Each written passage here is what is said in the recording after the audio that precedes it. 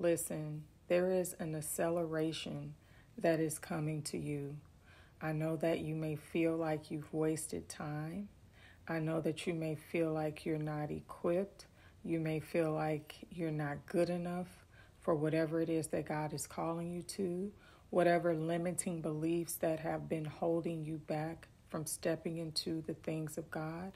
I am here to tell you that God is going to make up that time. He's going to catch you up to where you're supposed to be. This is the Kairos time of God. And the Lord is so wise that He knows exactly where you're supposed to be and when you're supposed to be there.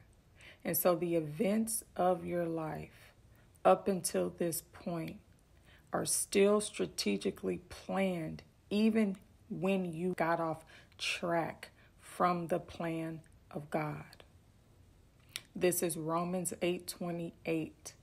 Him working things together for your good because you love Him and you are called according to His purpose. And how do you know that you love Him? Because you have surrendered your life for the life of Christ. You have surrendered your will for the will of God. You have taken up your cross and you are following Him daily. And taking up a cross is not an easy task.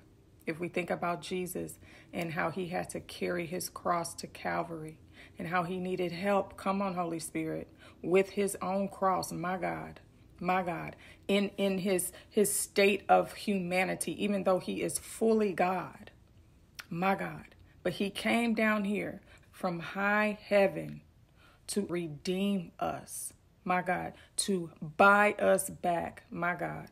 I don't know who this word is for, but let me tell you something. God is redeeming your time. He is about to accelerate you into everything that He has for you. He's about to catch you up. So you better put on your running shoes in Jesus' name.